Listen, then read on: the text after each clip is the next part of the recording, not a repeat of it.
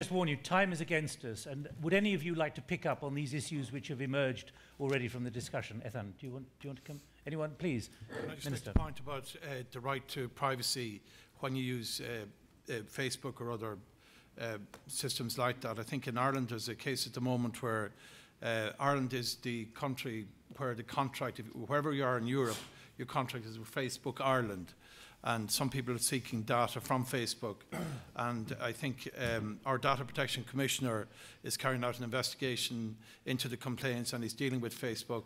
And I think the engagement has been very constructive, and I believe the outcome will be very favourable to, to democracy and proportionality of the operation of Facebook and so on.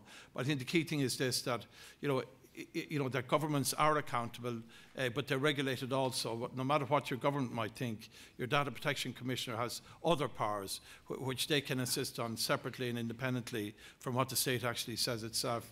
So I think that's an inbuilt, support in democracy, for non-governmental but powerful and legal powers.